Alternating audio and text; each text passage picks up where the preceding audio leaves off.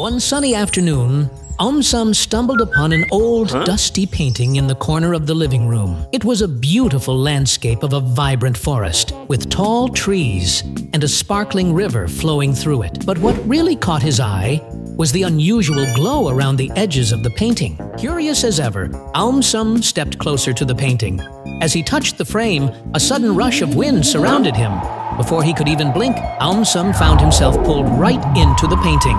He blinked in astonishment as he looked around. He was in the painting. Just then, the sky darkened, and AumSum realized something was wrong. A dark shadow appeared on the horizon, moving closer and closer. It was a giant, swirling storm of ink, threatening to swallow the entire painting.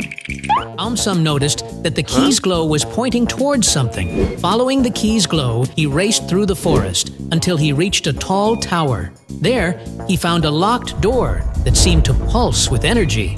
Without wasting another second, AumSum inserted the key into the lock and turned it. As the door creaked open, a powerful burst of light shot out, pushing back the storm of ink. The darkness began to vanish, and the colors of the forest became even more vibrant than before. AumSum had saved the painting.